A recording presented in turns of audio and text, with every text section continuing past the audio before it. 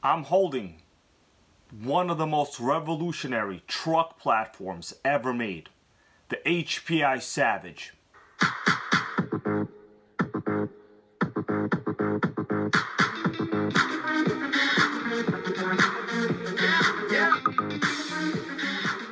HPI just announced the release of another epic HPI Savage XL. Now that is this one right over here in my hand.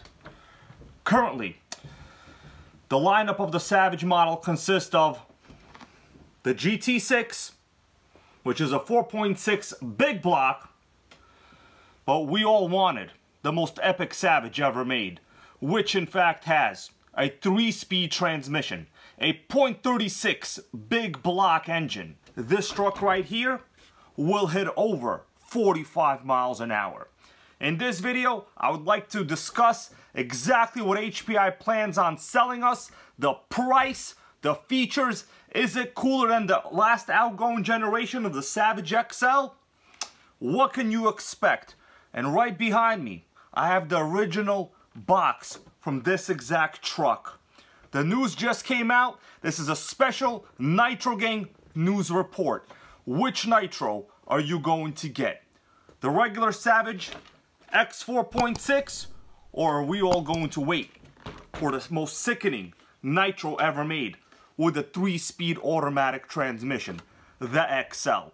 Let's go to HPI's product video. I will do a little bit of narration after, tell you what I think about the new and improved features, and maybe some things that I really don't care that much about. But at the end of the day, HPI is making more Nitros great again by selling them to us. And I am very happy about that.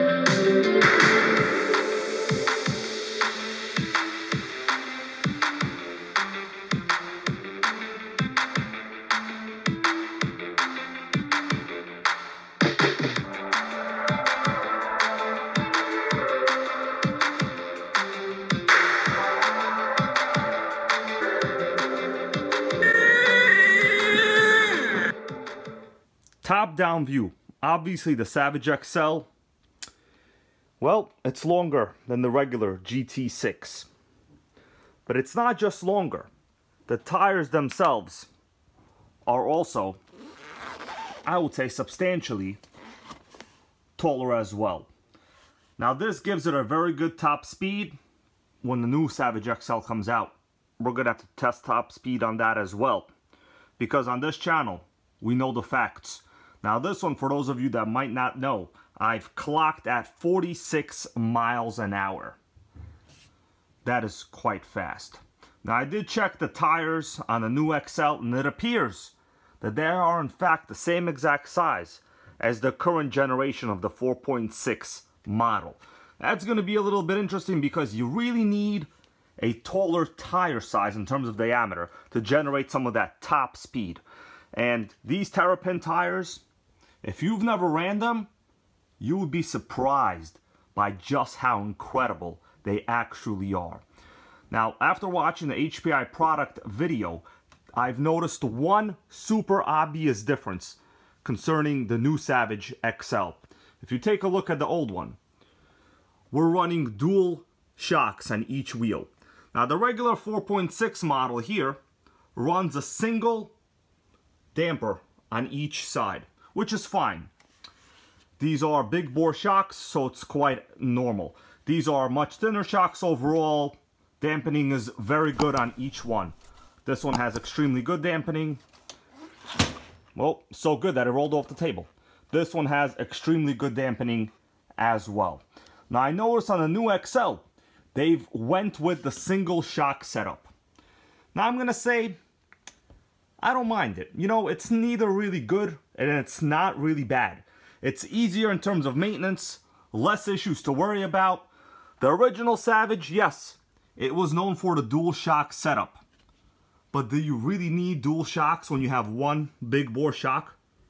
I don't know. This one seems to be quite great. And I've ran this really hard at the beach. I've hit the 2-speed on this, and I haven't had a single malfunction with this generation of newer Savage.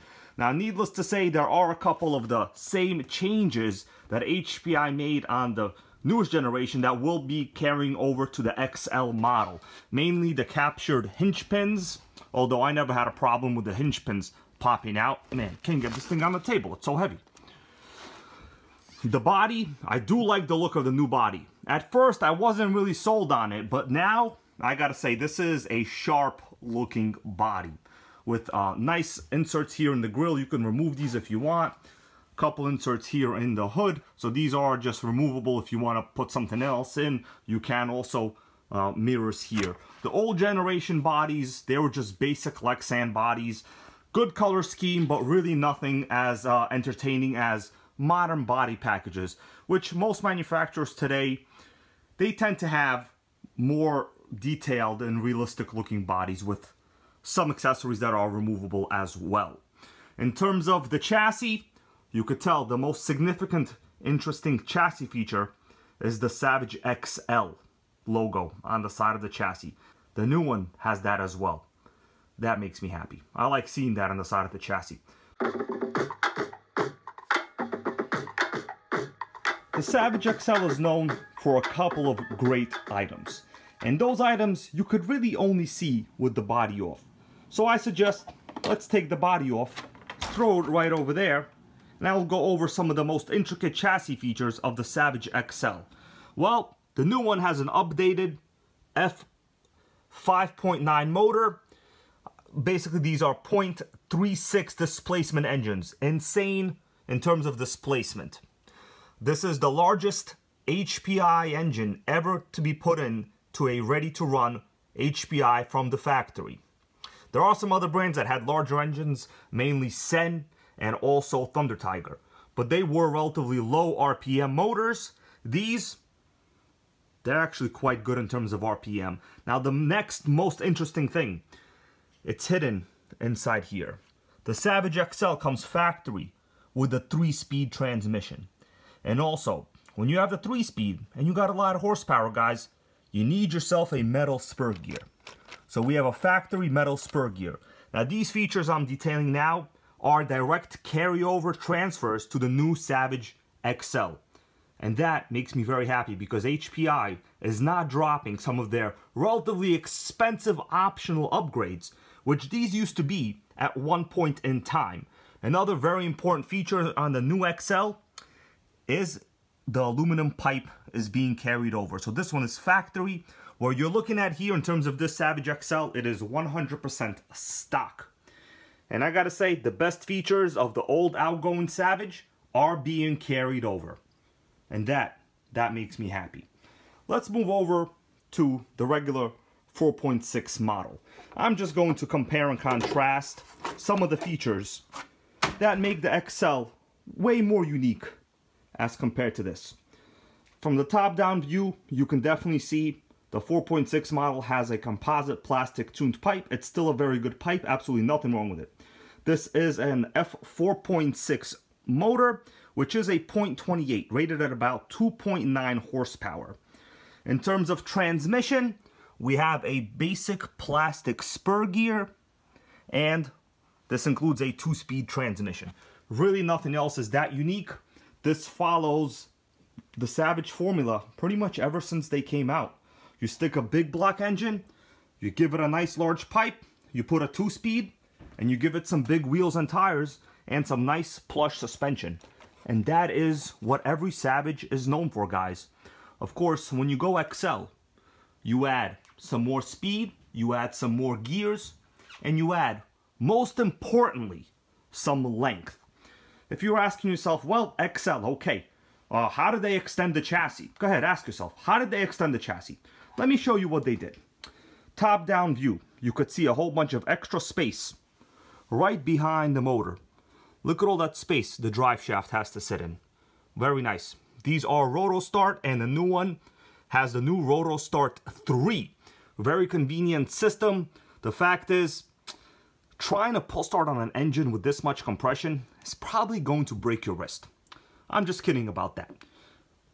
The regular Savage, you could see the rear bulkhead, shock tower, shock start right where the engine ends.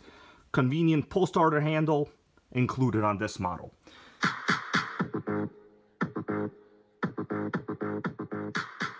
We're going to talk about how much this one originally cost. Go ahead, guys. Take a guess. How much do you think this was? And yes, I will be telling you the price of the new Savage XL. I have confirmed it, and it is $699.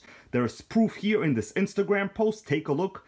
HPI themselves literally wrote USD $699. I would say that is a very good deal. Your question, well, how much was the old Savage, right? I'm going to show you on this original Savage XL box.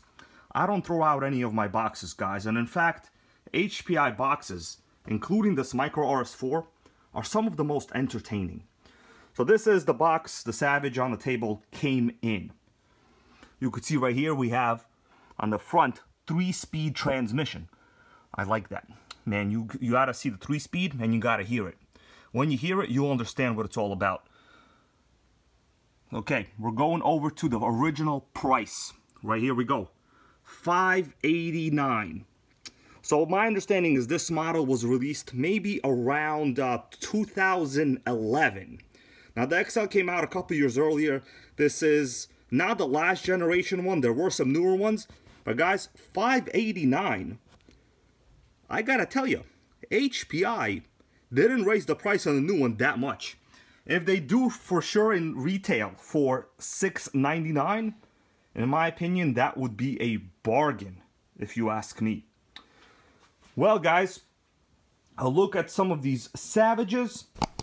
No problems with this.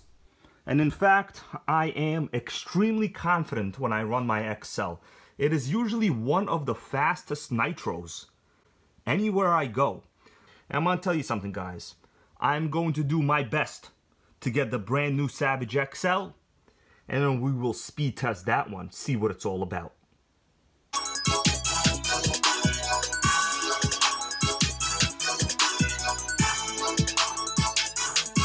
Nitro World Order. Nitro World Order.